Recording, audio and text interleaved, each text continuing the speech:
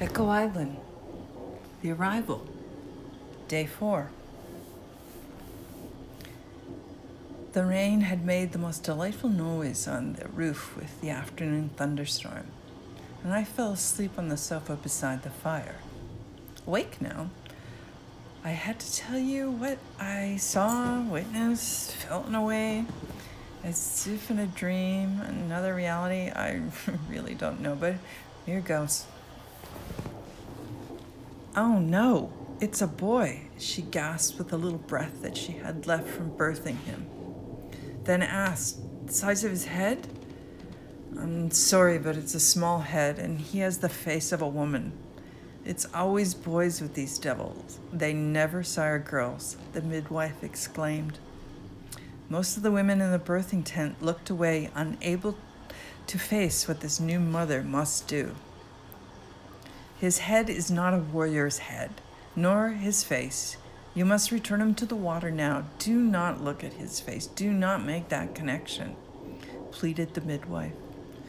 The midwife and her helpers wiped her clean, helped her to stand, get balance for the task. The midwife swaddled the small boy in the deer pelt and made sure to cover his face. With that, he started to cry, and it was a strong cry. As the midwife placed the baby in the mother's arms, gently preventing her hand from lifting the face cover. Holding the baby close to her chest, the new mother walked down to the water with her son. The moon was full and reflected on the dark lake. There was a soft, warm breeze. By now the baby had stopped crying. Had the doeskin become a shroud, she wondered, half hoping the child had passed? Could he have known he was not wanted? But no, he was wanted. She didn't want to remember those angry foreign faces and the violence in which he was conceived. There was still no sound from the baby. If he had passed, she needed to look upon his face so they could find each other in the next life. Pulling back the pelt, there he was, with features as delicate as a girl's. The moonlight then baptized this vulnerable creature. He was half her people, but mostly looked like the others, the violent ones.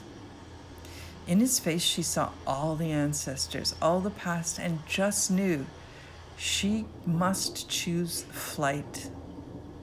She put the little animal skin craft in the water, placed the child safely at the bottom of the boat, took the oar, and set out with her newborn son.